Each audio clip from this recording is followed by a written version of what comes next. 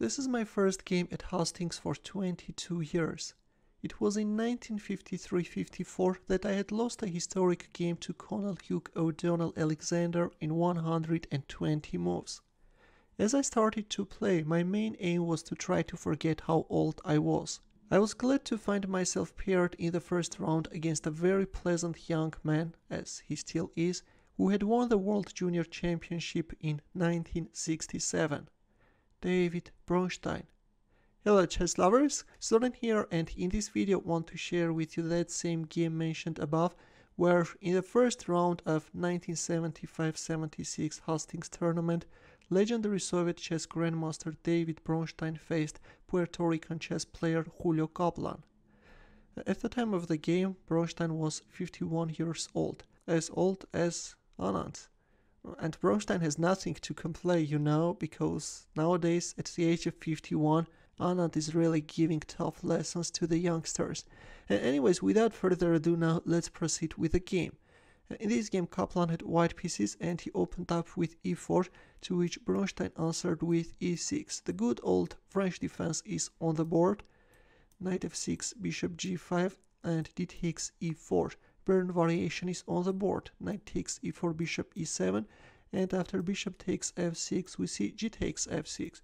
Bishop takes f6 is an alternative, but this is also a popular line with which black pawns are having control over the center, and later in some cases black can even put his rook on the semi-open g file and put pressure down that file. Knight f3 by Kaplan, knight d7. Modern theory recommends f5 and then a6, b5, bishop b7. Also b6 is popular, but in the game we see a slightly offbeat line starting with knight d7, queen d2, c5. Well, not a good move, because by going for d5 white can create too many problems for black. In the pre-computer era, this move had also been seen in a game played between Judith Polgar and Nigel Short. That happened in 1999. Here comes d5 by Kaplan, which is an absolutely precise move. f5 and d takes e6. Already this is an inaccuracy, and I have to tell you that by playing knight g3, white could create too many problems for black. Once I finish the main game, I will turn on Stockfish and we will take a closer look what's going on. So in the game we see d takes e6, f takes e4, and in return white won black knight. And this line actually doesn't give white much. In this case we have an equality. Black castled kingside, which is absolutely legal, by the way. Knight goes back on d2, blocking the d file in order to castle queenside. Queen f5, hitting on f2. White castled queenside, queen takes f2, and in return white won black pawn, which is a mistake. Yeah, this is a serious mistake. It was better to play bishop c4. If bishop f6, then queen b3. But instead white hurried to win back a pawn, and now let's see what's the problem with it. Here comes queen f4 check. And now, yeah, you are forced to play knight d2 in order to save a piece, and thus you are stepping into a very ugly pin, and relying on that fact, Bronstein will win the game. Here comes bishop g4, hitting on the rook, rook e1, and there comes bishop g5, intensifying the pin.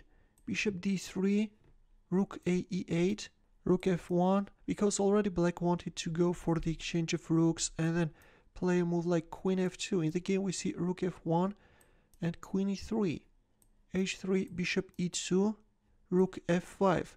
Well, if bishop takes e2, then queen takes c3, and then rook takes e2, and then rook d8, it's over. In the game we see rook f5 and bishop goes back on h6. Bronstein writes, such a lovely bishop. If there had been a few even safer squares further back along the diagonal, I would have retreated him still further. Bishop takes e2, queen takes c3. At this point, Bronstein had half an hour left for 18 moves, and Kaplan only had a minute on his clock. Bronstein writes, I think he saw what was coming but wanted it demonstrated. B takes c3, rook takes e2. With rook d5, white neutralized the threat. At the same time, keeping an eye on d8, not allowing black rook to step into the game. But in here, Bronstein landed another punch. Can you find his next move? Ready? Rook takes d2. I'm sure you found this. This exchange sacrifice enables the last piece to join the attack as well. Rook d1, and after c4, black forced a resignation. With this move, black is totally paralyzing white's position, not allowing with c4, c3, king c2 break up the pin, and soon white will be out of pawn moves, you know, after which white will find himself in Zugzwang. At this point Kaplan resigned, but let's take a look at one of the possible lines. For example, if g4, which is actually a very venomous move, you know, g5 is the threat in order to invite black bishop to step on the g file and play rook g1. But black can play bishop f4, and already there are no more threats. If a3, then king g7. If a4, oh okay, you can just make waiting moves. If here, then again king g7. If h5, let's play a5. If g5, which is another cunning move, of course you should not play bishop takes g5 because of this rook g1. That's why after g5 already, well, instead of making a waiting move, already you can go for a simplification, you know, and then bishop takes g5, bishop takes d2. The pawn endgame is hopeless for white. Yes, that's why after this staggering quiet c4 move, white resigned. A very nice game by Bronstein, where with a deadly pin he finished up his opponent. What I want to do right now is to go back and see what's wrong with this c5 move. So white can play d5, and now if f5, which we see in our game, then instead of d takes e6, then knight g3, after which black is actually finding himself in trouble. If, for example, knight f6, a move suggested by engine, then white can castle queenside. Of course, this is a very complex line, but you know, in his preparation one can have this line. Now if e takes d5, then bishop b5 check, and then knight takes f5.